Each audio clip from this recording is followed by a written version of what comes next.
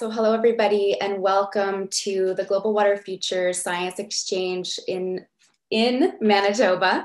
My name is Stephanie Merrill and I am a knowledge mobilization specialist with the Global Water Futures program based at the University of Saskatchewan. So right before the pandemic hit, we had started a series of meetings to focus on research updates as they relate to water management challenges of the different regions across the country. We started in Edmonton, Alberta, and today we're restarting this tour here in Manitoba. We had hoped to be in person, but maybe we will be able to do that again soon. I thank you for joining us, and I hope that you and your families are doing as well as you possibly can. For those of you who may be new to Global Water Futures, Global Water Futures is the world's largest university-led water research program, and it's a partnership between the University of Saskatchewan, University of Waterloo, McMaster, and Wilfrid Laurier. We're at the halfway point of a 7-year program to advance the science needed to better forecast, prepare for, and manage water futures in the face of dramatically increasing risks from climate change. Working with water practitioners like yourselves, in governments, industries, civil society, Indigenous communities, and governments guide us and enable us to do better work to connect our science and evidence into water programs, decisions, and policy developments. Today, we're going to focus on updates that we think will be of interest to water managers working on the complex water issues in Manitoba. In the short time that we have today, we'll not be able to cover everything of interest, but we hope that this will help to maintain engagement between researchers and practitioners for further discussions and collaborations. Some quick logistics. We'll be here for about 90 minutes. There is closed captioning available in English, and you can find that and turn it on in the toolbar on the bottom of your screen. We're recording this event and we will share. Please stay muted and with your cameras off for the duration of the presentations. When we get to the question and answer period, we encourage you to use the reaction function to raise your hand to indicate to me that you may like to ask a question. Otherwise, you can also feel free to throw questions in the chat box, and we will try to answer some of those there and use some to pose live to researchers. So I want to officially begin by acknowledging that today's meeting and all of the research and work that will be discussed today are focused on the original lands of the Anishinaabe, the Cree, the Oji-Cree, Dakota, and Dene peoples, and the homeland of the Métis Nation.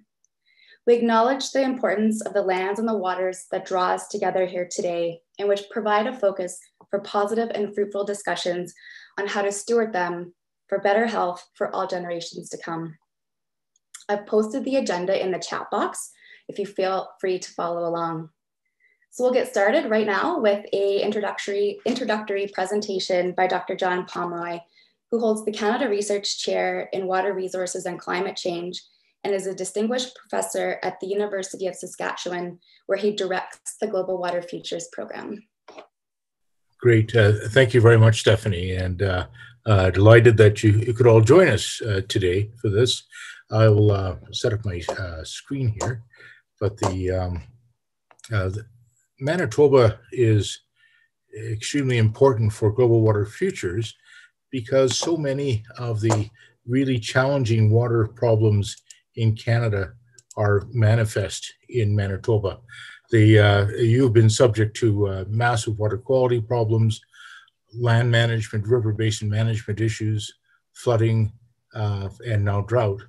As well as you've also been a beacon to the rest of the country for how you deal with these water crises and how you have come together as a province in finding better ways to manage your water and now looking towards a water strategy for the province, a renewed water strategy. But groups such as the Southern Reeves and Mayors and First Nations coming together again in Treaty 1 to look at how they'll do things, the development of capacity in water resources in the Manitoba government and with the river basin councils, and then the work Manitoba Hydro does, which is very sophisticated in estimating stream flows and managing its water, as well as the many First Nations that have had tremendous challenges with their water supplies in Manitoba and have come together and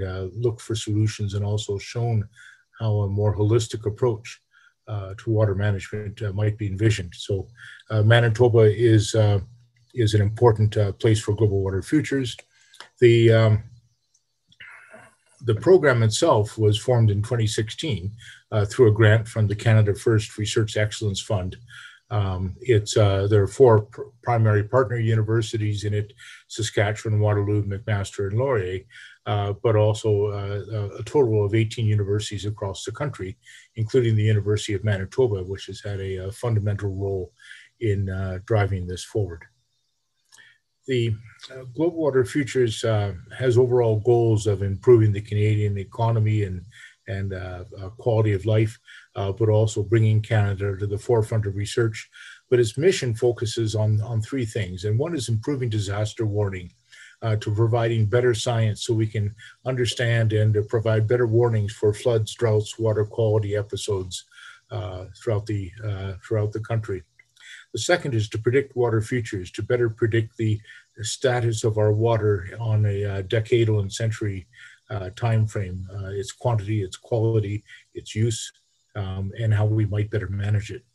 And then the third is a massive component of the program, and that is to help Canadians better adapt to changes in their water as the climate changes, as land use changes, as development changes, and how to manage water-related risks.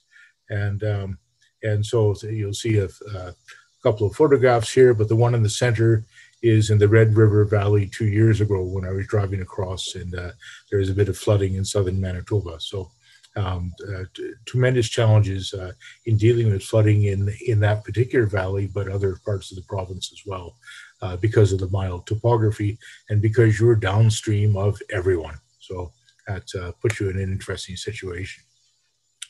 Global Water Futures has grown over the last few years to now encompass 64 projects and core teams at those 18 universities, with 189 faculty investigators funded by the program.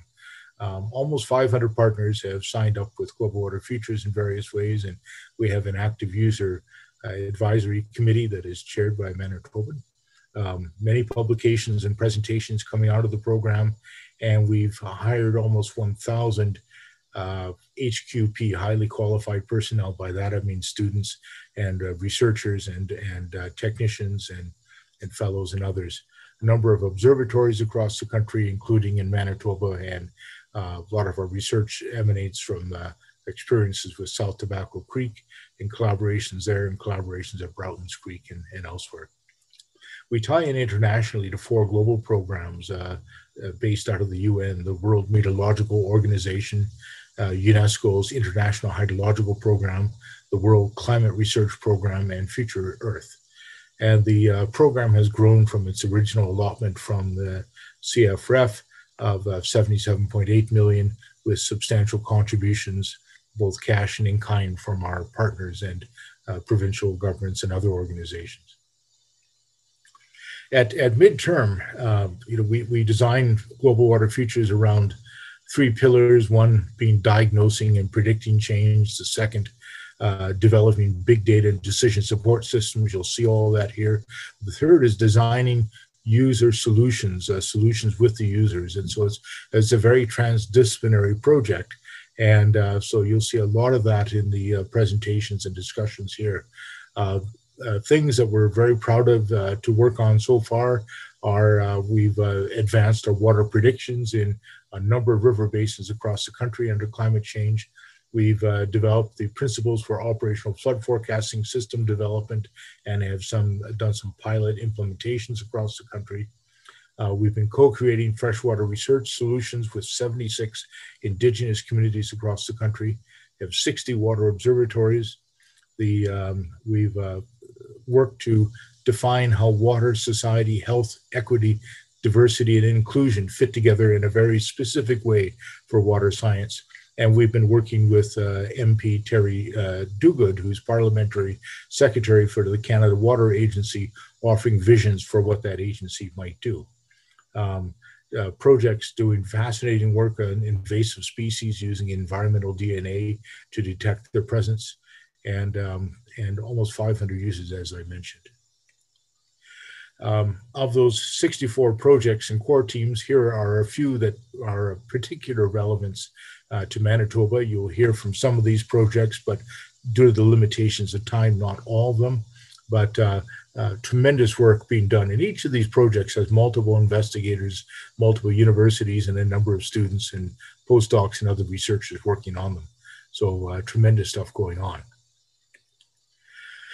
We have developed an Indigenous community water research strategy, which I mentioned, and that started by a meeting at the Six Nations territory back in 2018 at our first meeting in Wanaskewin, and a number of regional meetings across the country with First Nations where we listen, we co-develop, and we try to help build with them, build capacity in the communities for the serious water problems, but also the tremendous environmental knowledge that First Nations hold that can help Canada as a whole solve its water problems. We've been trying to communicate the science in ways other than graphs and charts. And one way to do that is through art. And so through our artists in residence, Gennady Ivanov, and the virtual water gallery, we've been able to portray the science and the issues in new ways. And you see the artistic representation from the men who paint the Saskatchewan Nelson Basin to Hudson Bay as one way to do that. We've developed core teams that have a coupled water observation, data management, water prediction, and knowledge mobilization strategy. That's setting up predictions over 5 million square kilometers of Canada, larger than the European Union. That's our 60 data water observatories across the country, a massive data management system, the development of GWF-Net for data management and working with other agencies on that. Our knowledge mobilization, such as the research impact profiles and other aspects, such as this meeting, have helped us to do that. We have a very large core modeling team of over 40 modelers and are developing and running our models on supercomputers across the country. One aspect that I wanted to highlight before we move into this that underpins a lot of the climate change simulation are the regional climate simulations from Global Water Futures. We've been doing these in collaboration with the National Center for Atmospheric Research in Boulder, Colorado. And the most recent one coming out is a 4-kilometer resolution convective permitting regional climate simulations for the current and late 21st century climate. That 4-kilometer resolution is unprecedented for the continent and gives us very high veracity to our climate simulations, particularly for precipitation and extremes of precipitation, which we need for various work. And so that larger domain will be coming out later this year, and we'll be making that publicly available as well. Some of the simulations so far out of CONUS are quite disturbing when we look at the future under RCP 8.5, about 8 degrees of warming. And if you look at Manitoba, where Manitoba sits in this warming, it's in the heart of it. It's in the upper end of that, so 8 plus to 10 for Manitoba. So lots of changes in the climate and lots of changes in precipitation patterns as well that will be difficult to cope with. But we'll be talking about that, and I'll wrap up there and we'll get into the session. So thank you so much, and look forward to our deliberations today. Thanks, John. That's a good place to introduce Ron Stewart, who will be talking a little bit more about the climate trends. So Ron Stewart is a professor in the Department of Environment and Geography at the University of Manitoba, and he's the co-principal investigator of the climate-related Precipitation Extremes Project. I'd like to talk briefly about climate-related precipitation extremes. We're working with a number of partners from agriculture, electrical utilities, engineering design, and insurance to help them better cope with such extremes in the current and future climate. types of phenomena that we're looking at are shown here. In the interest of time, I'll only talk a little bit about the ones I indicate here. Manitoba, of course, is no stranger to extremes. It's currently experiencing a significant drought as we speak. Drought has been studied for a long time over the Canadian prairies, and there are many studies such as shown on the upper right-hand side. For here, we're looking at a measure of dryness, the SPEI, as a function of time under a business as usual scenario over the Canadian prairies. The current climate, which flips between wet and dry, is expected to be dominated by dry in the future. But you can also look at drought from the perspective of an individual event. And all droughts go through a period of growth, persistence, and retreat. And will these characteristics change in some matter in the future? We looked at this with 29 GCMs, and we looked at 2 periods in the future, the mid and the far future, we defined them as, and we learned a number of things about future droughts. First of all, we expect that there will be an increase in the actual number of droughts, and furthermore, the duration of each is also expected on average to increase as well. And most of the increase in duration is actually from longer persistence. The actual growth and retreat may very well shorten. In other words, a drought can actually develop into a severe one very quickly, and furthermore, it may end very quickly as well. And on average, a drought in the future is expected to be more severe than it currently is. And may add there's substantial variation between the models, and that variation, of course, needs to be reduced in the future. Another issue which is important from the water perspective through freeze-thaw, and it's also from the hazardous precipitation perspective in terms of things like wet snow and freezing rain, is what the temperatures are. A number of these occur, they all occur, I should say, very close to 0 degrees Celsius. So what is our current distribution of temperature in Winnipeg? Looking at the blue line in our current climate, the most commonly occurring temperature is approximately plus 12 degrees Celsius, or plus 16, something of that order. On the other hand, there's still a secondary peak around 0 degrees Celsius.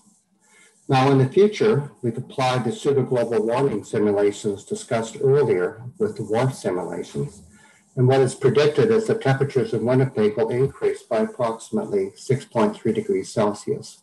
So what does the temperature distribution look like under those conditions? Well, it actually looks very similar. In this case, the most commonly occurring temperature is about plus 24.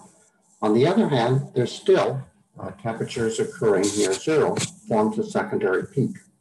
So even though it's going to warm up so much, we're not necessarily getting rid of those many different processes, phenomena occurring right around 0.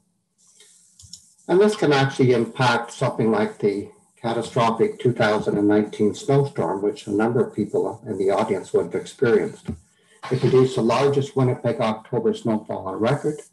And furthermore, its track was rare. As a matter of fact, we haven't seen anything like this. The track was almost due south to north. It looped around Lake of the Woods before proceeding to the east.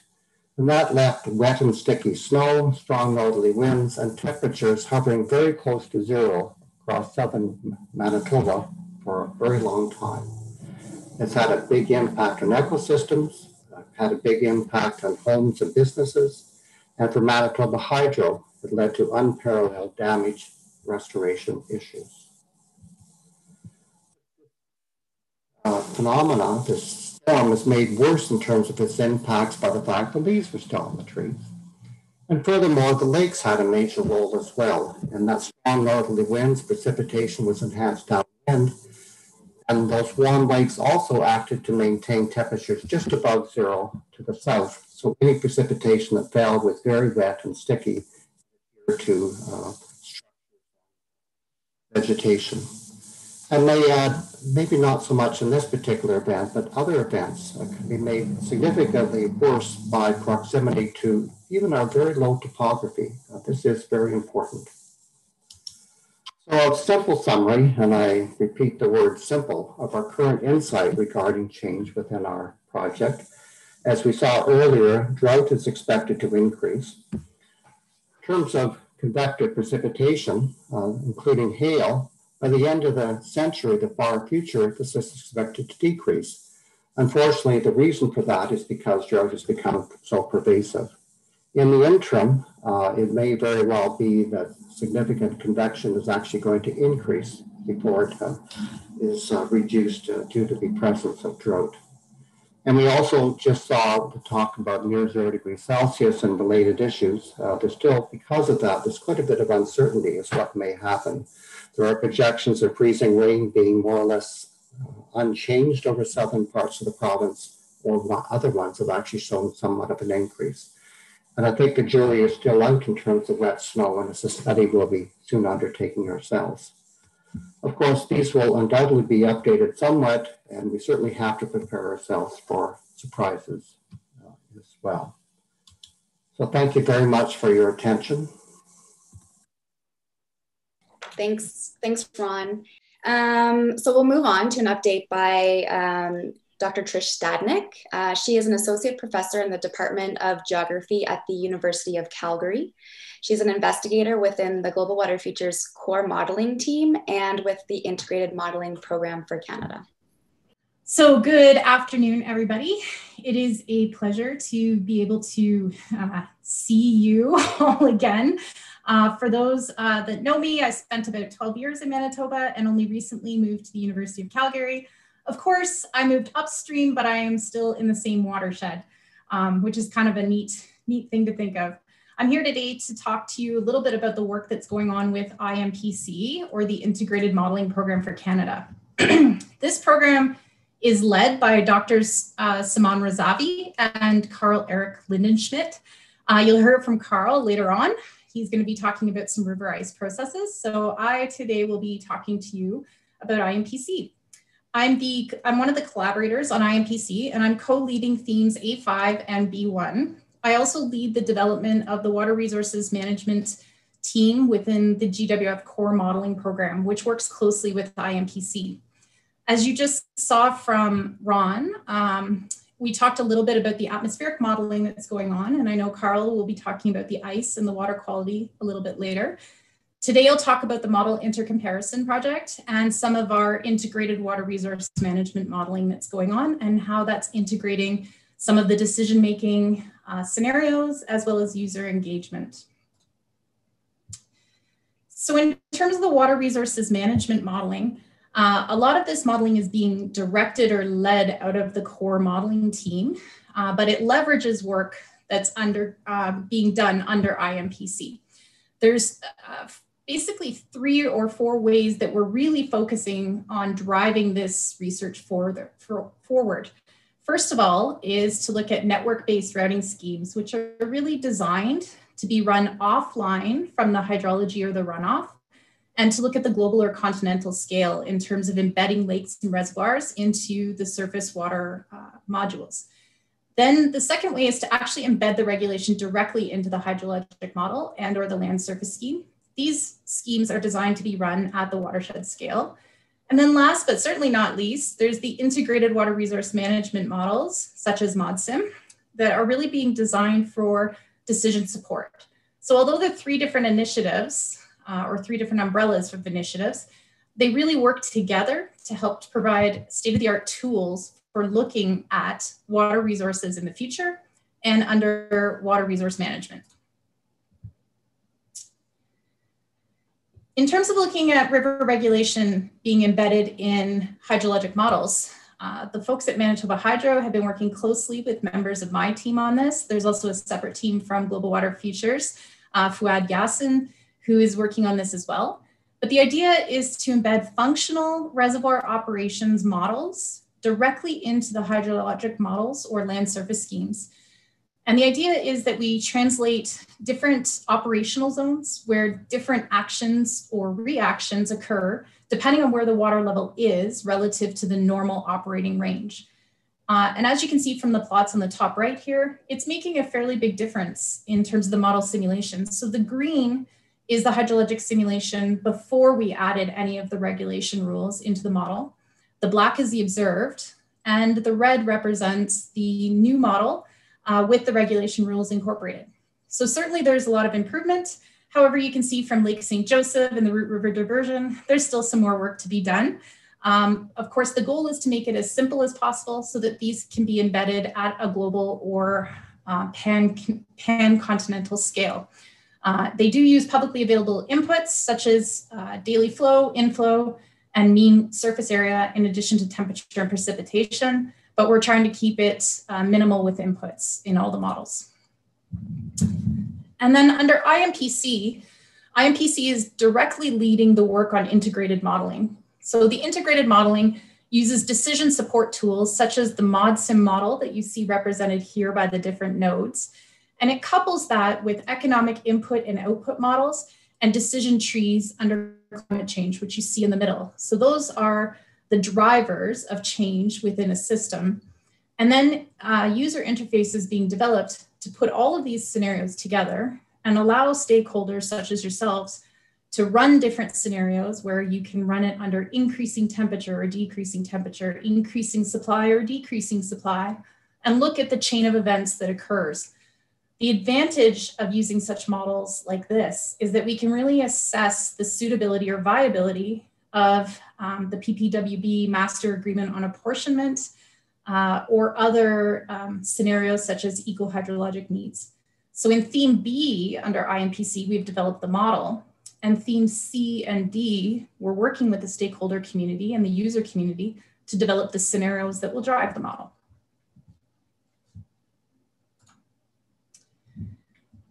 And of course, the model that I showed you before was the Saskatchewan River Basin, but there's some homegrown work being led by Dr. Masood Asazada out of the University of Manitoba and myself to develop this system, the ModSim model and the decision support tree within the Manitoba boundaries. And the idea is that we will couple this model with the Saskatchewan River model to have an entire upstream from the headwaters of the Rocky Mountains all the way downstream to Hudson Bay system that will be able to look at the propagation or the cumulative effects of decision making.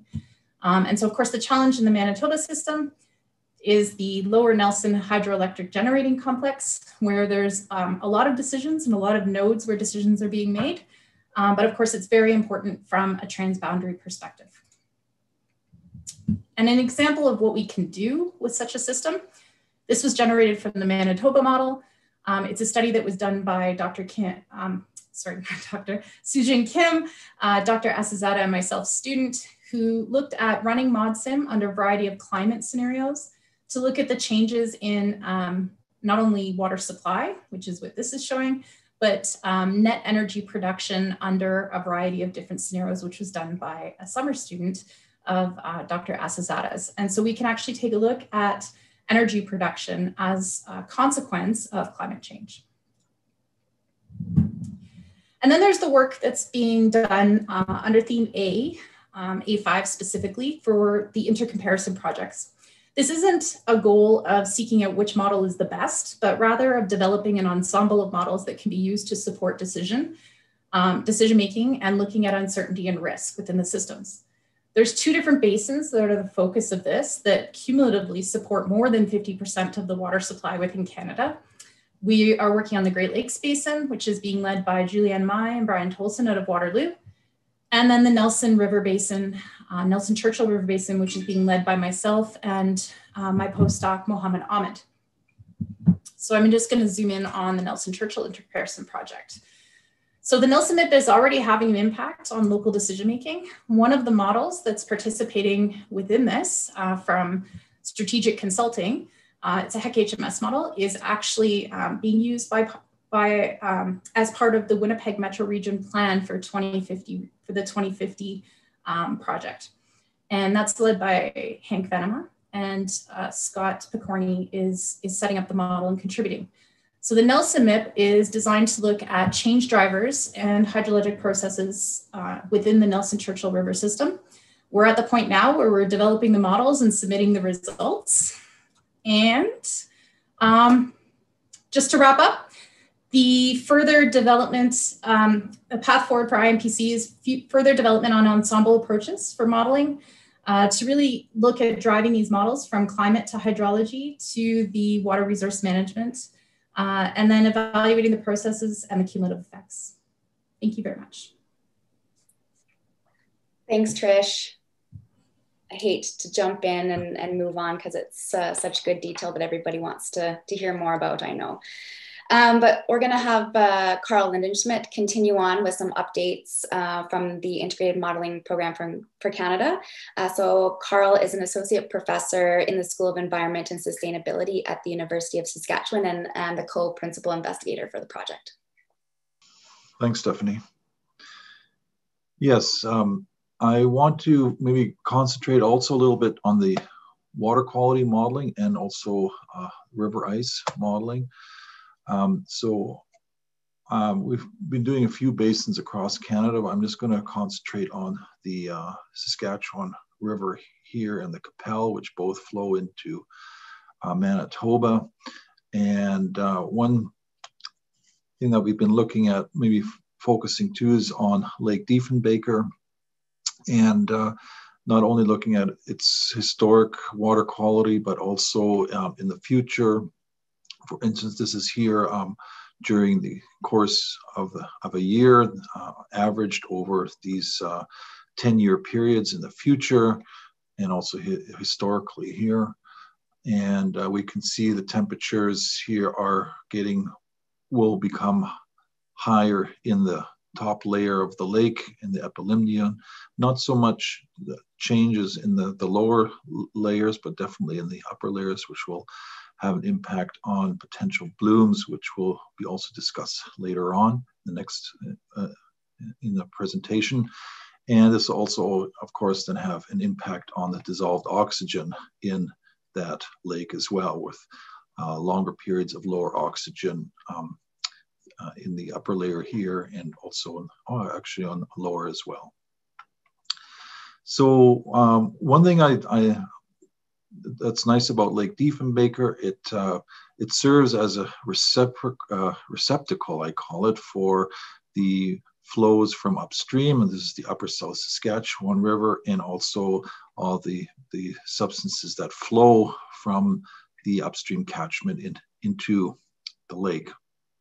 Now, the lake then it serves as a nice boundary condition for the downstream portion of it, also along the lower South Saskatchewan River. We do have a water quality model set up for that, and also the Saskatchewan River Delta. We've been working with the First Nations and Métis people in Cumberland House, looking at how there's a series of three dams here, Gardner Dam, Francis Finley, and E.B. Campbell, how those might be operated to promote a little bit more sediment transport and water through the system to help alleviate drying and nutrient depletion in the hinterlands of the Saskatchewan River Delta. Then also in the Qu'Appelle system, we do also have the Buffalo Pound Lake, which can serve also as a receptacle or a source point here along the Qu'Appelle River, and with in-stream water quality models coupled to that as well, to capture also the processes of nutrient transport into the in-lake and in-stream parts of the Qu'Appelle River. And there is some interest from Aboriginal groups along the lower Qu'Appelle River in this work as well. I'm going to move on to the river ice component now, and we've been working a lot here on the lower Red River in particular. And we can see here a stretch here. This is the portion from Lockport to the downstream boundary here is at Lake Winnipeg. So approximately right here down to the Lake Winnipeg. It's a very prone to ice jams. This is here, ice jam here in Selkirk. and this was a fairly heavy ice flood year in 2009. And we've then been able to develop a forecasting system where we report on or summarize ensemble runs of here the 10th, 50th, and 90th percentiles of what the backwater level staging could be. For comparison, we also have the blue here for the open water without any ice processes, just to see what the impact is of the ice on the staging for that certain discharge. And this is also work being carried out with Manitoba infrastructure and for hazard now, for a flood hazard with KGS and also the RM of St. Andrews. And talking about flood hazard, and this is just one river here, but there's also been some work in other rivers as well, and also being planned, the White Mud, for instance, and the Dolphin River. That's same methodology that used for the forecasting has also been applied to them as well. What I think also would be interesting too is to move on to drought as well. I borrowed this from Hank Benema here, which shows sort of a similar trend, although using a bit older data, climate change data here, but showing a similar trend in the drying here, as Ron Stewart had shown in his first slide. And I think there'd be also room here to use some of these new climate change scenarios that John showed us in his talk to bring that into this work as well. And for that, I'll like to thank you for your attention and would be available for any questions later on after the speaker sessions. Thank you. Thanks so much, Carl. I'm going to ask Chris Spence to get his slides ready. Chris is a research scientist with Environment and Climate Change Canada and also an adjunct professor in the Department of Geography and Planning at the University of Saskatchewan. He is the co-principal investigator of the Global Water Futures Prairie Water Project. Yeah, thanks everybody. And thanks Steph and John. Just here to give a short outline on what we're trying to do in prairie water. This is one of those user-led Pillar 3 projects that John talked about earlier.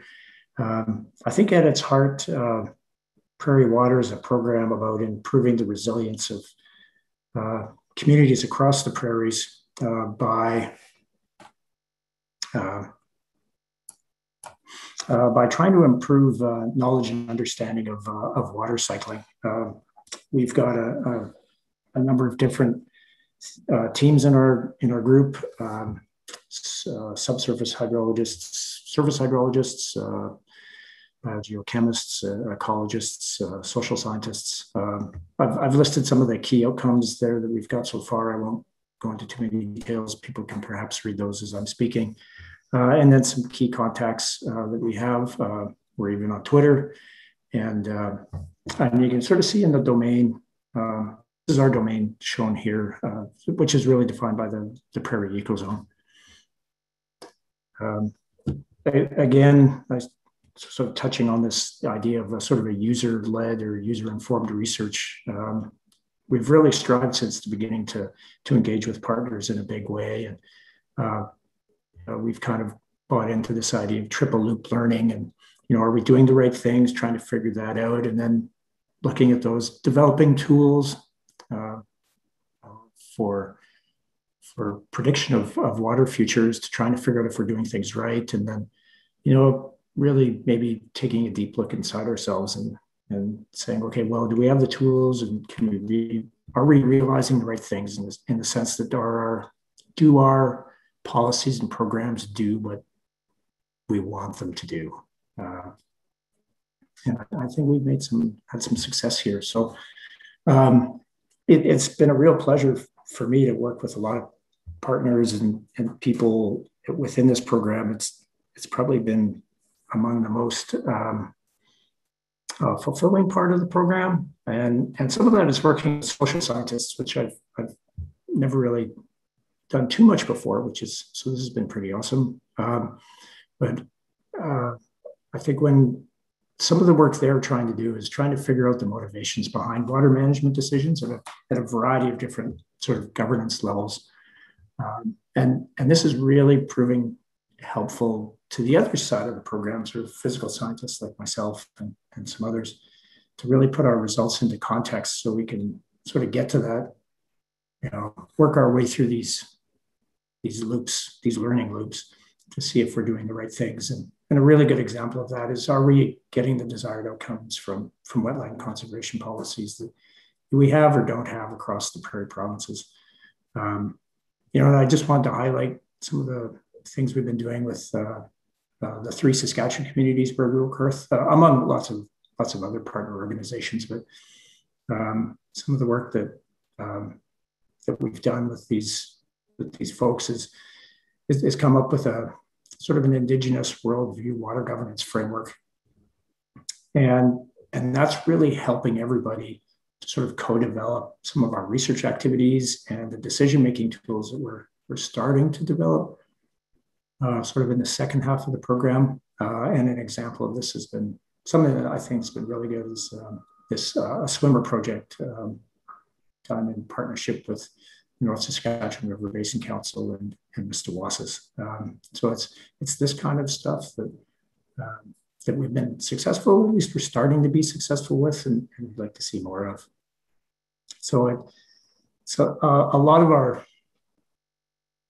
our program is sort of based on certain foundations, and one of those is a catchment classification we did, led by a fellow named Jared Wolf a few years ago, where we classified 4,000 watersheds across the prairies into 7 types.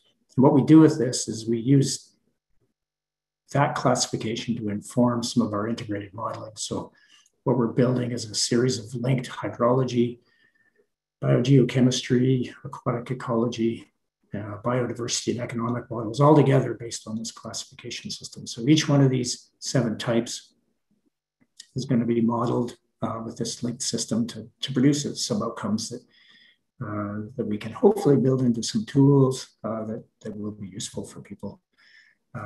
Some of the early outcomes of this has been to sort of evaluate wetland drainage.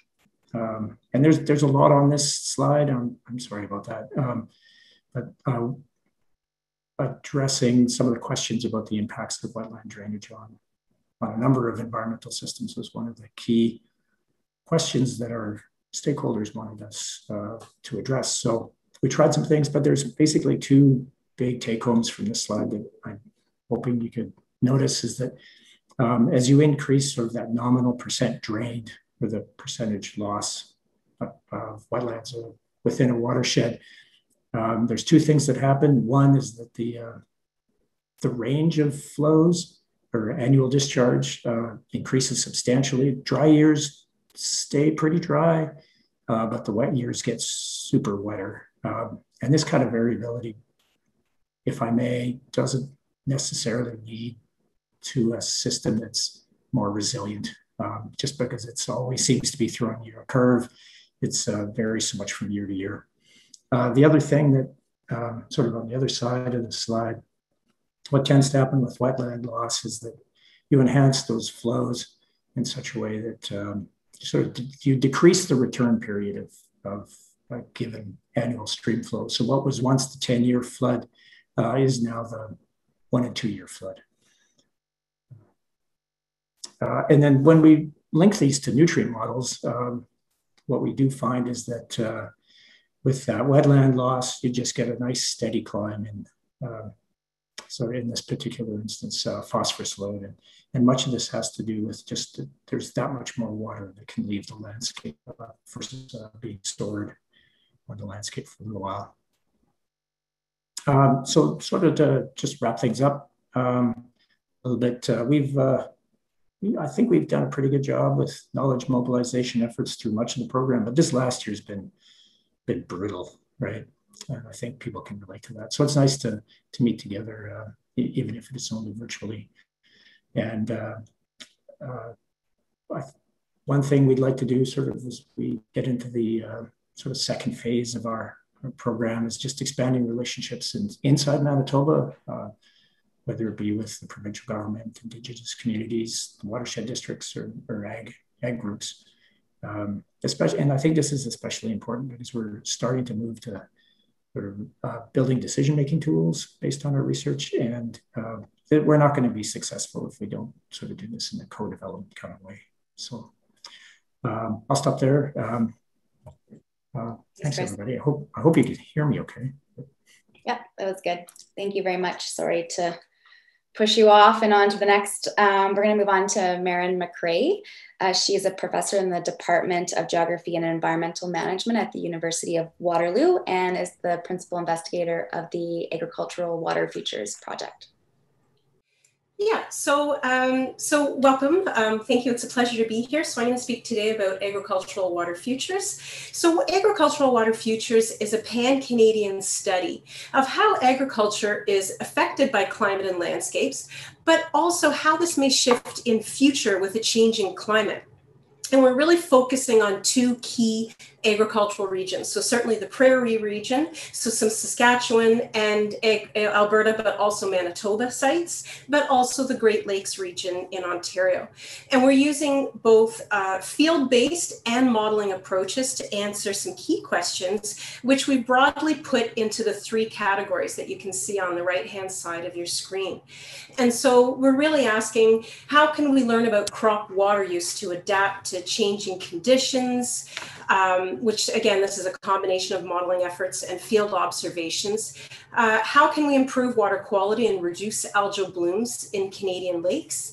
And what are the factors that are affecting farmer decision-making? And how can we ensure solutions are cost effective? So this work is mainly in Ontario, so I'm not going to talk about the third one today. I'm really going to talk about the first two today.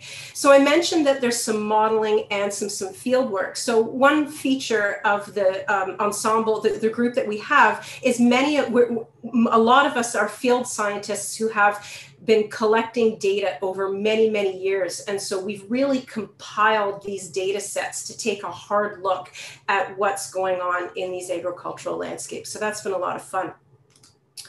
So just talking a little bit about water availability and use for crops. So there's sort of two key things. There's an improved simulation of agronomic specific indices under a changing climate. So you've heard what some of the anticipated changes are. Well, Yanping Li's group has used the WRF model and looked at crop specific metrics, comparing the present, which is what you can see on the left-hand side of the screen, and a future RCP 8.5 scenario based on a pseudo-global warming approach. And they did this for Saskatchewan and Alberta, but I think it would be of interest to you in Manitoba. And essentially what they're seeing in future is that we're going to see fewer frost days and more growing degree days because of the warmer temperatures. So that's what you're seeing in the top four panels. But if you look at the bottom, this is going to be accompanied by more plant heat stress. And we're also going to see more water stress in the southern prairies. So this is obviously going to have a lot of significant implications for our crops. Now, another feature that has been part of this group is the work of Warren Helgeson and John Pomeroy's team, and they've been looking at improving modeling capabilities for crop water use and productivity and working with CRIM and Aquacrop. So in the field, they've also employed new approaches to understanding evapotranspiration and crop productivity, including the use of drones and field studies that are, and they've been examining water use efficiency estimates across a range of crop types and management practices. And so if we look at the graph on the left-hand side of the screen, one thing that they've seen is that snowmelt runoff, or that snowmelt, is a key driver of soil moisture in this water-limited region. And essentially, this is really what gets us through in dry years. So if we're moving into a warmer climate with earlier or less snowmelt and less snowmelt recharge, we're going to see implications for our crop production. He's also done some interesting work looking across crop types, and he's actually found that they can vary considerably in their water use efficiency. So this provides us with some really neat knowledge in terms of potential for tools for adaptation if a farmer, for example, has to make a tough decision in a tough year about achieving a certain amount of biomass for a given moisture level. Not only did he find that water use differs with crops, it also really differs within a field. And this spatial variability within a field can actually be bigger than anything else. So in terms of interannual variability or variability across crop types. And so we really need to capture this in our estimates of water use efficiency, because it helps put our point estimates into perspective, but it also lends itself nicely to precision agriculture. From a water quality perspective, much of what we've done is we've really been determining the key drivers of phosphorus loss in the prairies, in both the prairies and the Great Lakes region, but I'm talking about the prairies today since we have a Manitoba crowd. So one thing I'd like to draw your attention to is the special section on agricultural water quality in cold environments, led by Jean Liu and others, a postdoc in our AWF team and several others in our team. And there have been several reviews and syntheses that are both in that special issue and elsewhere that are really taking a good look at some of these processes that are drivers. Just to talk about some of the things that have come out, this is some work that Henry Wilson had done recently in the special issue. And what he had found is that although we know that across a lot of landscapes that we do see relationships between soil phosphorus and runoff phosphorus losses, a lot of people really look at that top 15 centimeters. And what he's finding is that that top 5 centimeters is a much more important predictor of that loss of phosphorus from the system. And so it's that 0 to 5, and the degree of stratification is really, really important in the prairies.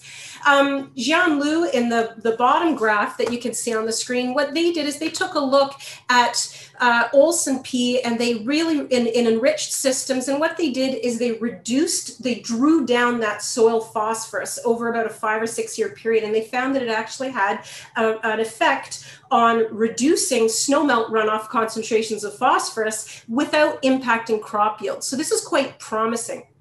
You earlier have been hearing about some of the modeling work that's being done through the projects. There's also been substantial modeling done in this, where we're really capturing cold season processes and in our water quality and hydrological models. So Diogo Costa, who's now with Environment and Climate Change Canada, has been working with us, and the Fluxos and the CRIM WINTRA modules have had some significant advancements. The last bit of data that I'd like to talk about has to do with tile drainage. So certainly tile drainage is something that we have a lot of in Ontario, and some of the issues in Lake Erie have really been linked to tile drainage, especially in northwestern Ohio.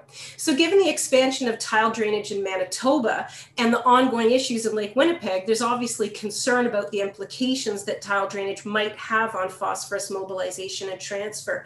And so this is some of the work of Coquelin with myself and David Lobb from the University of Manitoba, as well as have worked together on this. So, and Genevieve Ali. So we have multi-year high-frequency data sets on flow and phosphorus chemistry in tile drains in the Red River Valley, specifically near Elm Creek, which is what you're seeing here on the bottom, and then also at some sites in Ontario on the top of the screen. And what we're seeing is 3 to 5 year aggregation, and we can see what's in the subsurface or tile is in blue, surface is in orange, and these are simply just their relative contributions. And so you can see in the bottom two, they're both clays, whereas the top one is a loam in Ontario.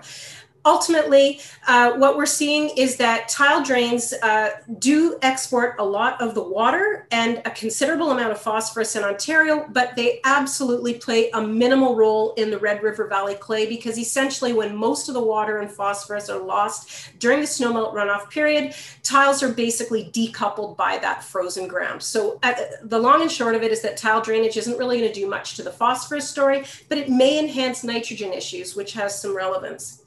So just to close, there's contact information for myself and our project manager, Harriet Biggis, and we're also on Twitter, and I look forward to our future conversations. Thank you. Thanks, Maren. We're going to move quickly to our last presentation, co-presented by Dr. Helen Balch and Dr. Jason Venkatasaran, and I apologize for not getting that fully correct. They're going to co-present on the project forecasting tools and mitigation options for bloom-affected lakes. Helen is at the University of Saskatchewan School of Environment and Sustainability, and Jason is an associate professor in the Department of Geography and Environmental Studies at Laurier. All right, thanks, Stephanie. So Jason and I, as mentioned, will talk about some work that we are co-leading, and I'll mention that this is on behalf of about a dozen people engaged in the work, some of whom I think are here today and others who couldn't be here, but we're all keen to talk more about the progress, the work underway, and what is needed as next steps.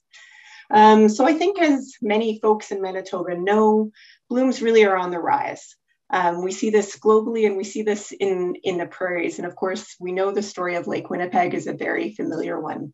Blooms have numerous negative impacts. The ecological effects of blooms can be massive, with the potential really to impact most or all biota in the lake via effects on factors that include oxygen and clarity.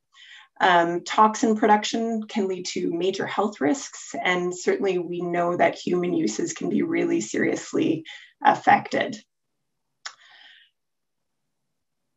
We know that the prairies are particularly bloom impacted, and you can see that here with this image on the left, the graph on the left, which is a prairie lake, where we get the longest duration of bloom conditions. So the longest pink blob is what you're looking at across all of our Canadian study lakes.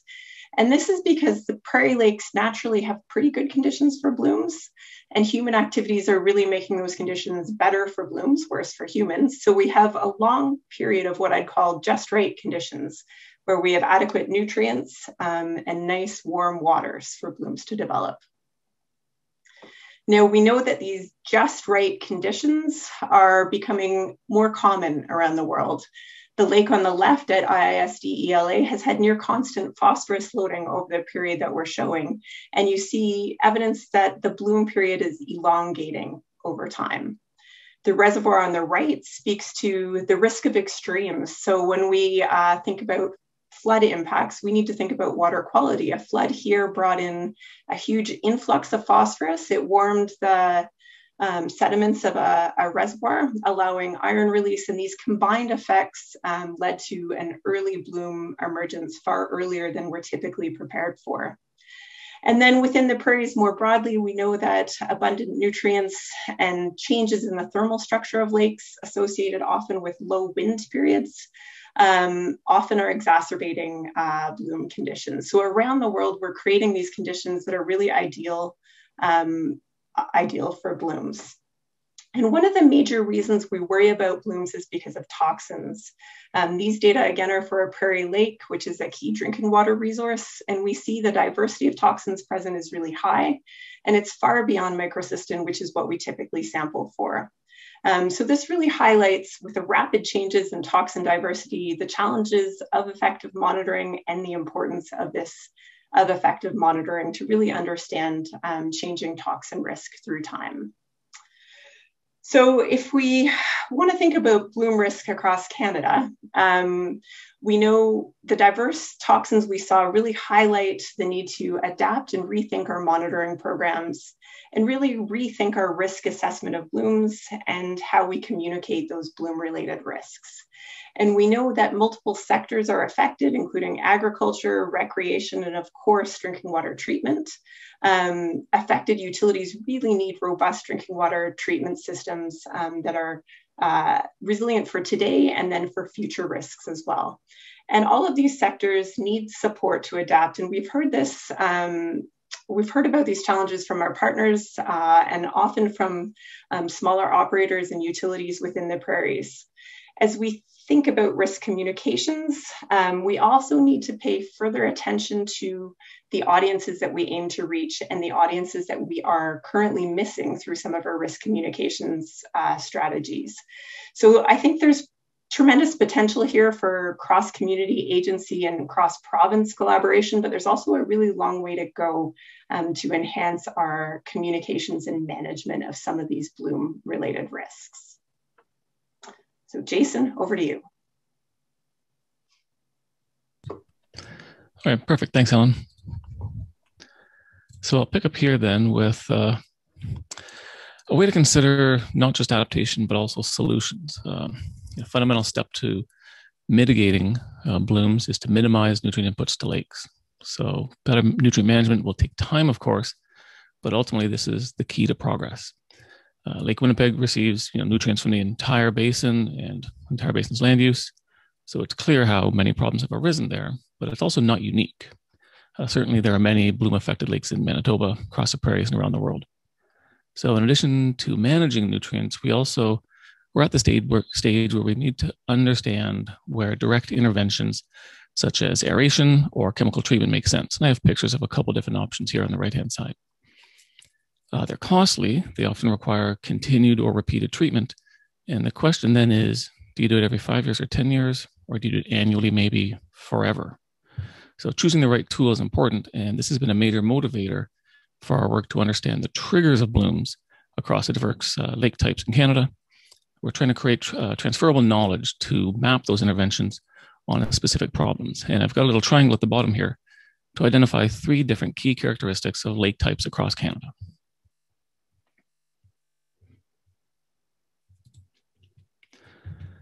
So we see blooms as being really predictable. Across lakes, there are a series of factors that contribute to these just right conditions that Helen talked about.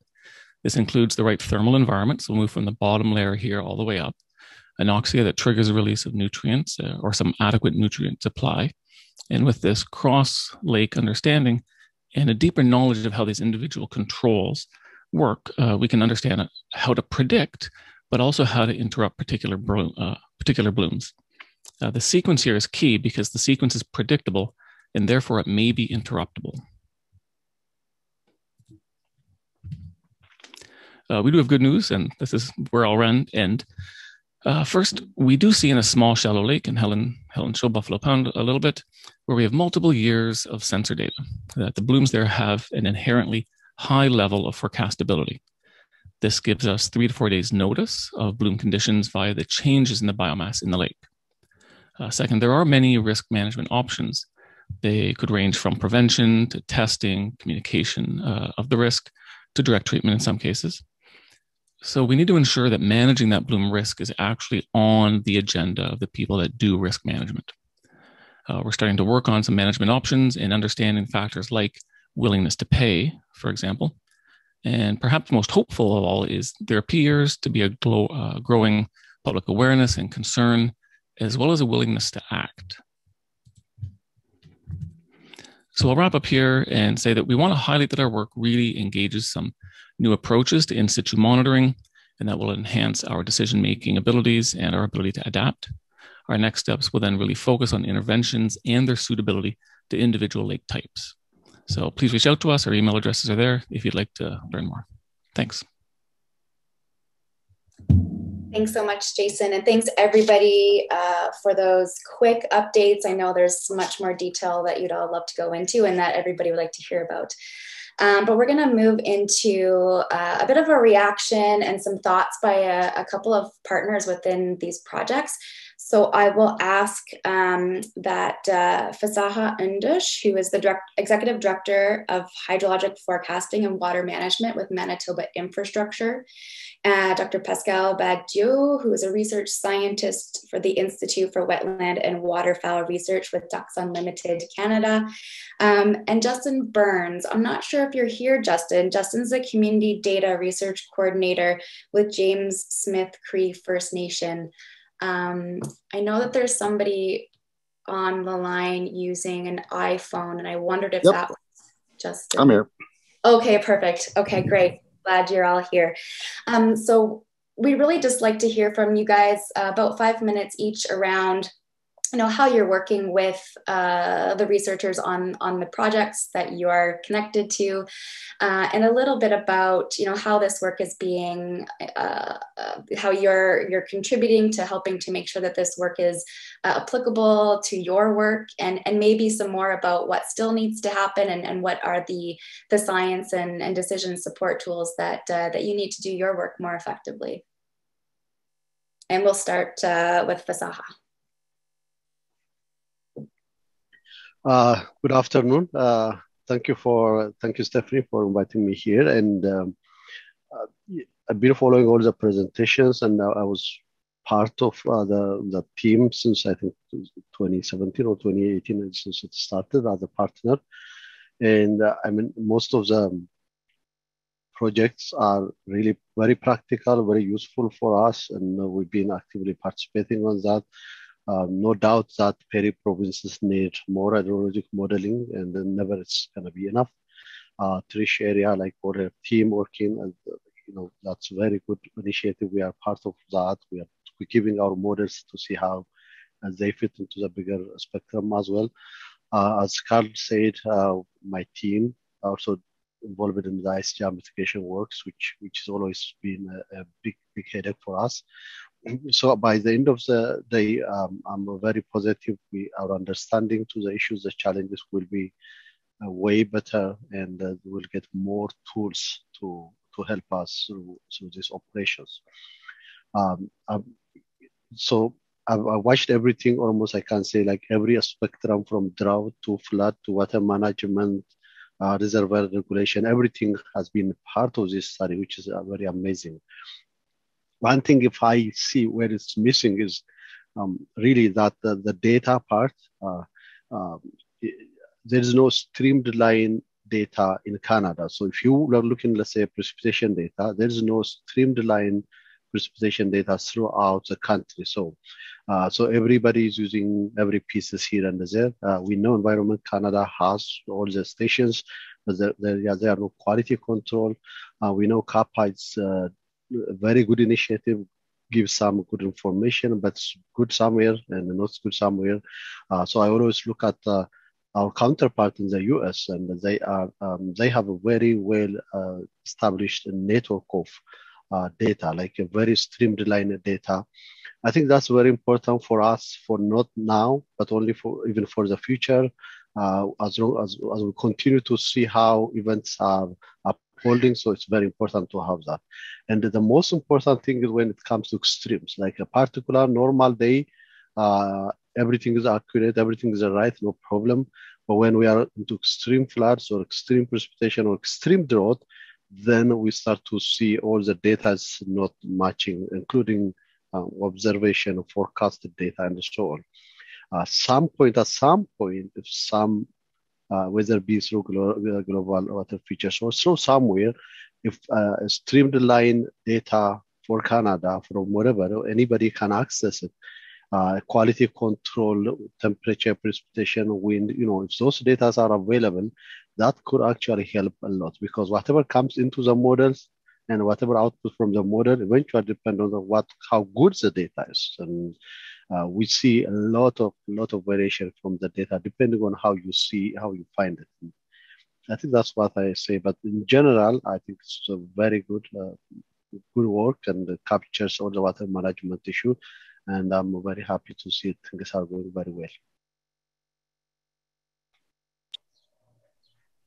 Thank you so much. Maybe we'll go to Pascal next. So thanks, Stephanie, and thank you all for inviting me and giving me the opportunity to speak on behalf of BECCS Limited Canada.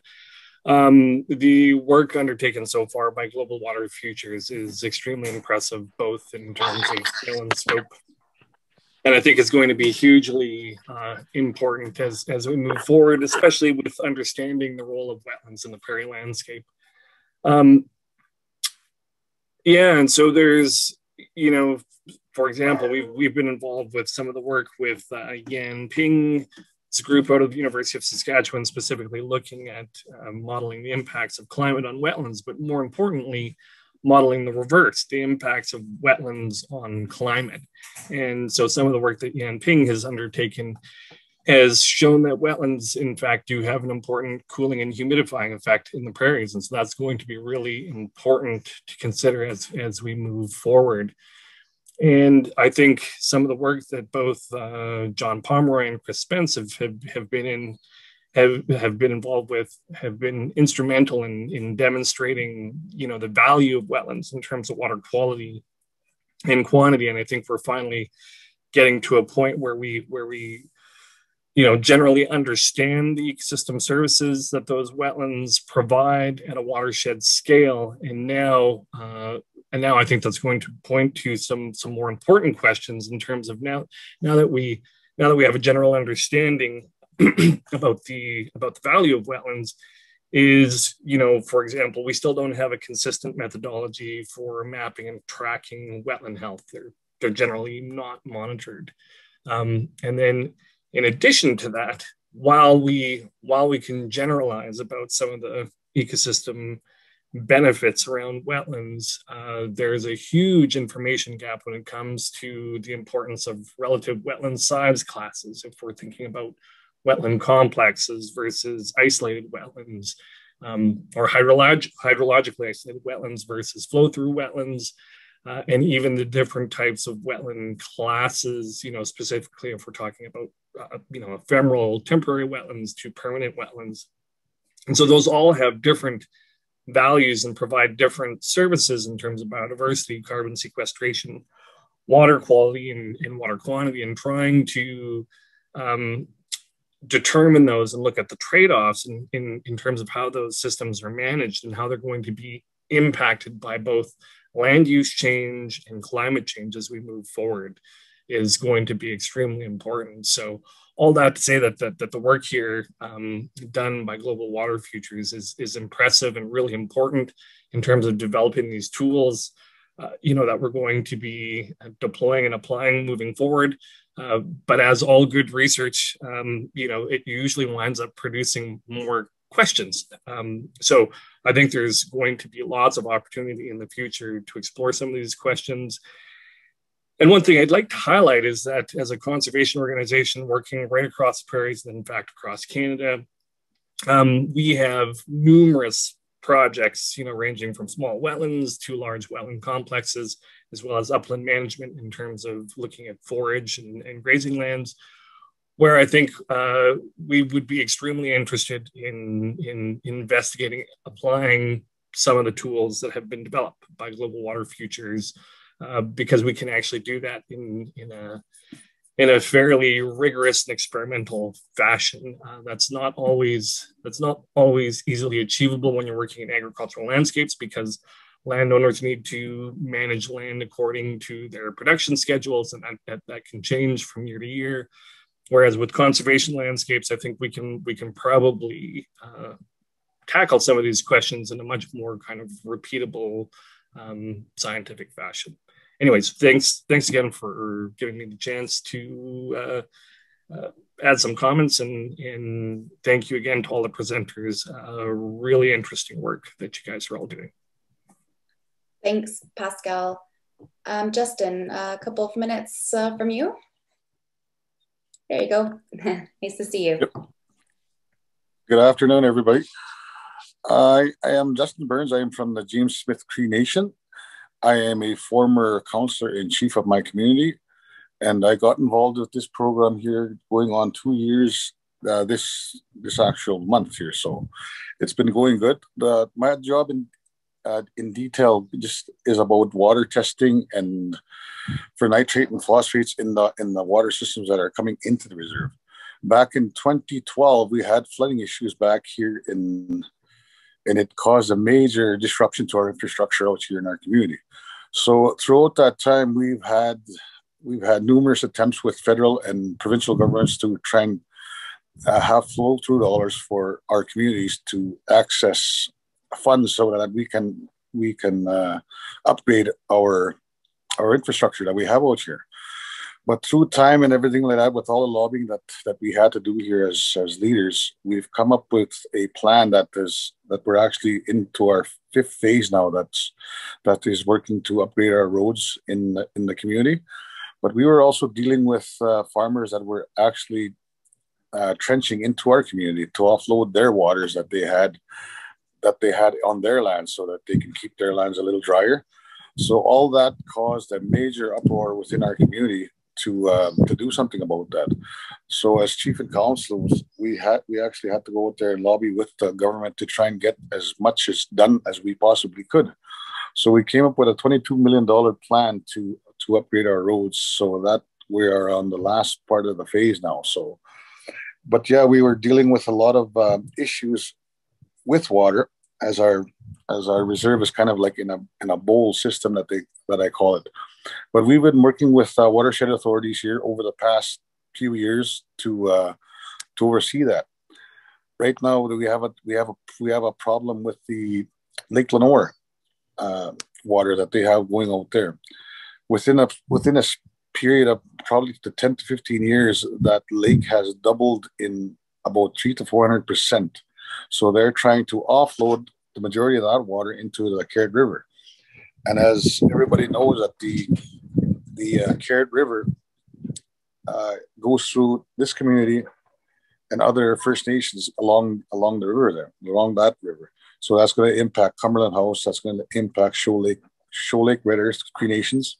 So we sat down with the Watershed Authority to try and come up with a better plan for them to release water somewhere else. But I'm not too sure what the specifics are on that. So we're just waiting on that. But we've also worked with the Watershed Authority to try and have a 3D model of our community. So they sent somebody out here and actually did a graph out here for the reserve. So we'll have a better picture of that. So I'm not too sure when that information will be available to the people. But that's my job out here, is to collect the data and to forward it off to the participants, well, my colleagues that I work with, the University of Saskatchewan. So it's an ongoing testing thing that I'm doing here by myself here in the community. I answer to my colleagues, Lalita, and also to Laurie Bradford. So those are the main ones that I do my data collection for. So with that, if there's any questions that you guys may have about James Smith or any other water issues pertaining, I'd be welcome to answer any questions. But thank you, Stephanie, for having me. Thank you. Thank you so much for your comments, and all three of you for reflecting on the updates by the scientists, your ongoing collaborations with them. And we do have a few minutes, so about 10 minutes before we need to wrap up for the day. But we'll open the floor to some questions or ongoing discussions from any other participants that we have online. You can use the reaction function to raise your hand. You can, I believe you can unmute yourself, or I can unmute you on your behalf if you would like to pose a live question. Do we have anybody who would like to do that? Okay, Hank, I'm gonna unmute you. Oh, there you go. Hi, thank you so much, Stephanie, and to all the presenters. Fantastic stuff. It's a question for Marin, and I think it's the Liu et al. 2019 reference. It looks like there's a surplus legacy phosphorus thing going on there, and I'm just wondering if you could elaborate on what you think that's what's happening, because it is a big deal for Lake Winnipeg. Nutrient interception, nutrient recycling issues. I mean, is there a lot of legacy phosphorus that we need to intercept and remove? Okay, so one thing I would like to do is I would actually like to invite Helen Balch to respond as well, because she's a co-author on that study. And so I think that she is probably at a better position to discuss the prevalence of legacy P, or just how widespread it is. Okay. Yeah, it's a good question. I mean, that's a paper from a limited area, so it speaks to conditions in a specific field, and I don't have the data at my fingertips in terms of how widespread it is. If we think about targeted management, it's definitely a real opportunity, and we even have one producer we've been interacting with in Saskatchewan who's done SWOT mapping of his own fields and sees the same hot spots in areas, and often it happens when there's continued inputs without testing and low production in a certain area. So sometimes it's a semi-saline area, an area that's too wet, too dry, etc. So it would be not the most common condition, certainly. It's not like where you need to draw down all of the soils of the prairies. There's a lot of areas that actually have relatively low phosphorus. But if we think about targeted management, this is one area that we think is strategic to try to approach. And I know Tom Brolsma has been through the Fertilizer Canada and the International Plant Nutrition Institute has done a lot looking at soil phosphorus throughout the landscape. And so I think I would concur that there are certainly some enriched landscapes, but there's an awful lot of land that's really not super, super high. And I think once you get down into those low points, it's a lot harder to draw things down without having a yield response. So I think that's just an important piece to keep in mind. Okay. Thanks a lot. Thanks for that. I don't see any more raised hands in the participant box, but if you do have a question, please either raise your hand or make a chat note and we can unmute you. In the meantime, I'm wondering if any of the researchers that we have online want to make any further comment or expand on anything that they feel like maybe they missed in their time allotment or build on anything that was presented by your colleagues.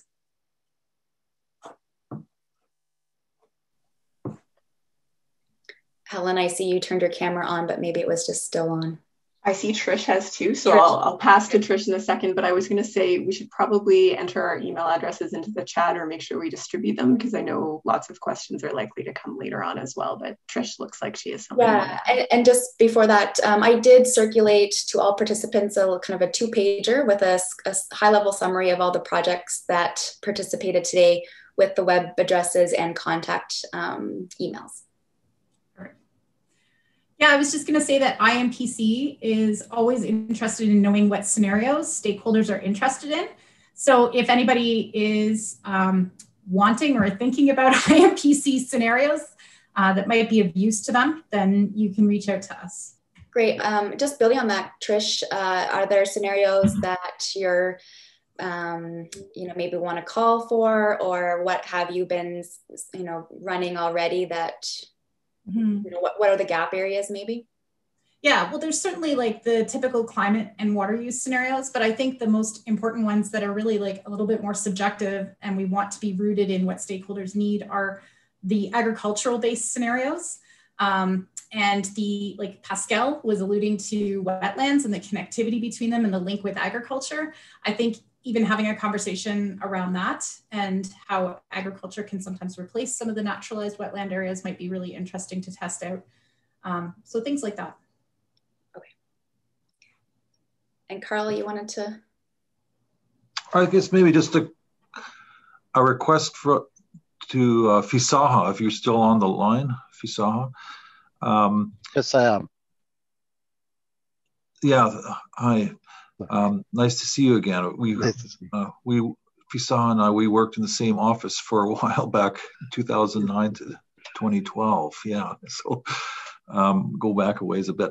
We've been working with Ben on this flood forecasting of the Lower Red River, and we're moving this now to an outlook, not just a forecast, but to an outlook. I know that's something that's very important for you. One thing what we could use, and I think Ben sent one this year, but if we could next year if you could think of us and share a hydrograph of that outlook, not just the peak flow, but the hydrograph. Would that be possible? Yes, it's possible. Knowing that the hydrograph at the outlook will have so many uncertainties. You know, Yeah, we can give you with the bound like upper decile, lower median. So we can generate those three. Yeah. That'd be great. Yeah. So I think that's a good thing, and its outlook will be very useful.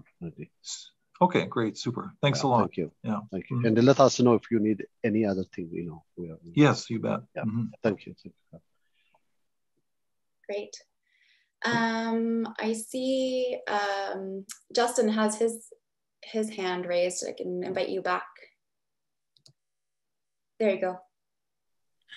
Yep, I just want to know if anybody has any information pertaining to industries that are coming out to traditional territories. As of right now, we've been dealing with Shore Gold and also with Rio Tinto, a diamond exploration company that's embedded right now in the heartland of our traditional territory. So they're getting permits signed as we speak to offload some of the waters that they're having. So with that kind of offload of water that's going to be impacting not only here, it's going to be impacting communities, like surrounding communities, as well as going down further from the river, maybe into Manitoba area, because the main aquifer that they're trying to go on is under our aquifer that we utilize for our fresh drinking water. So there's going to be a lot of EIS studies going to be done here within the past little while here. So that's going to be a problem I see in the near future for future generations that are gonna have access to good quality, safe drinking water. So those are the kind of issues that we're facing here in our community. So it's an ongoing fight that we have here as First Nations people in this process. But also, like I'd just like to take this time to say thank you for allowing the First Nations part of this to be part of this project. It's always a welcoming experience to be part of such an ongoing big project like this. So with that, I just want to say thank you for all your wisdom and all your knowledge on keeping everything up to date. So on behalf of myself and our people here, we just want to say thank you. Thank you so much, Justin, and thank you and your community for coming to work with the researchers within the Global Water Futures program, and really being an ambassador for your community and playing an important, very critical role in the research process itself. So thank you. I think with that, we do have to end right at the top of the hour. John, I just wanted to give you a final wrap-up word if you would like. Yes, I'll do it very quickly. I want to thank our participants from Manitoba and other areas, and also for the researchers for coming together with this information. It's critical for us to get this feedback, and so please write to us if you think we're on track, if we're missing things. We want to hear. There are still some years left in the program till 2023, and we will also are looking at how we can extend the program and can carry on, because there's all those new things that we discover. So we're keen to hear from you as we move forward, and we're also keen for members for the user advisory committee, and so contact myself or Stephanie or Fanny Adapa for gaining membership on that if it's of interest to you. So I'd like to thank you all so very much, and call to a close. Great, thanks, John. And folks were wondering about recordings. I will circulate the recording to everybody who registered today, so watch for that in your email. Until then, have a good rest of the week, and I'm sure we will be engaging again at a later date, hopefully in person. Bye-bye. Okay. Thank you. Bye-bye. Thank you. Thank you. Bye-bye. Thanks, everyone.